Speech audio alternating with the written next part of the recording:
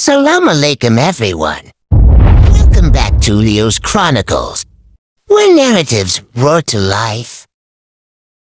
Hi everyone, how are you all?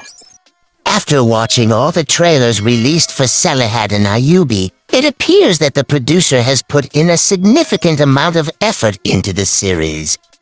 Extensive filming has been undertaken, featuring scenes of battles on the riverbanks and waterships. The producer's dedication to the series is clearly evident. All 3 trailers were impressive, but the lead actor caught my attention. It appears that Emre Konuk faced challenges in casting and hastily chose Ugur Gunes for the role of Selahaddin. After watching the trailer, I didn't sense the essence of Selahaddin Eyyubi. It felt like a different series altogether. In my opinion, Ersan Duru would have been a more fitting choice for the role. However, it's too early to make a definitive judgment, and Ugur Gunes should be given a chance to prove himself. After all, he has put in hard work.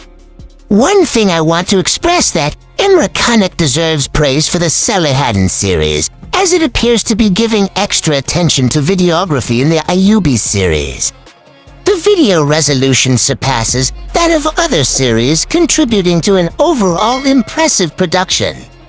The costumes, makeup, and city set create an authentic Syro-Arab atmosphere without a hint of Turkish influence. Moreover, the frequent release of cast pictures suggests an extensive and compelling storyline. With numerous actors joining, the series promises a robust portrayal of the violent crusade and the enigmatic Hashashin assassins, making for a strong debut.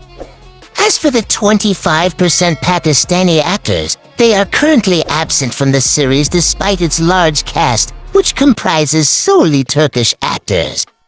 There are speculations that Pakistani actors might join the series after a few episodes.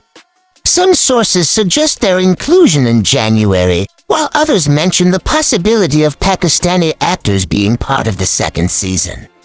Kashif Ansari mentioned that Pakistani actors might be included in January.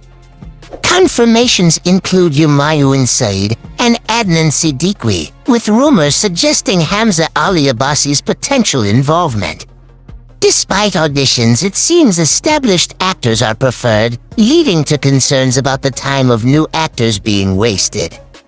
Notably, Adnan Siddiqui lookalike is a Turkish actor in Byzantine attire. Pakistani actors are cast as extras, not main roles, sparking discussions on Pakistan's investment for quality. As Adnan Siddiqui remarked, "We are in the pocket of these Turkish actors in the form of money."